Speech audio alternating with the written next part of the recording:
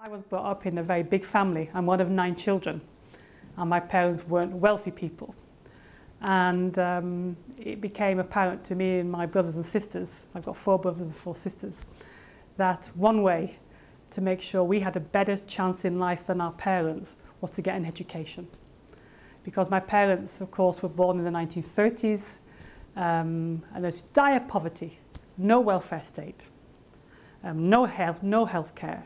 Children died, many children died in childbirth, women died in childbirth, and their lives were blighted by poverty.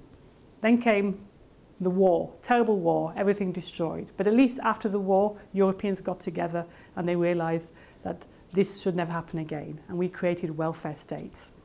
And I think my experience as a child was the beneficiaries of that welfare state.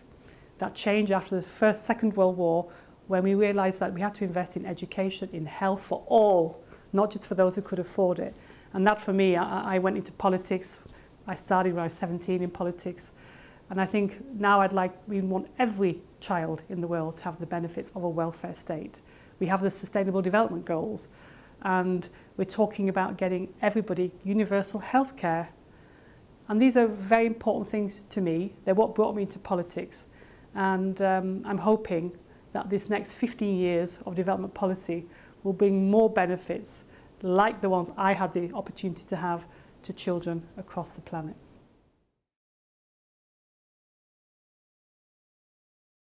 Since I became the chair of the committee in July 2014, it kind of coincided with the refugee crisis. And this has become a #1 issue in terms of children who are getting lost from the system. I met a young man in my constituency in Sheffield from Somalia who left Somalia to live in Ethiopia and spent 17 years in a refugee camp. And he told me he missed his entire education. And what Save the Children have been doing, as I've learned in the last 18 months, is providing children with education, working in refugee camps, and I've seen that for myself at first hand. And really, when you see those children in those refugee camps, you realise that like any other children anywhere in the world, they want to live in security. They want to have an education. And Save the Children helps them to have that. I've seen schools in conditions where those children have seen terrible things, but the school is a pleasant environment, and Save the Children does that work. And they also lobby politically to get money to make sure that can happen. And luckily in the EU we've listened to that lobby, and along with other NGOs they asked us to increase the budget for children in refugee camps for education, and it's gone up now. Last year we set a target of 2019 in the Socialist Group to increase the budget to 4%. But thanks to cooperation with the NGOs, with the European Commissioner, we did it in 1 year. So it's gone up this year massively, and we're going to put down budget amendments again to do it again. And when we talk about SDGs, we talk about between now and 2030 and leaving nobody behind.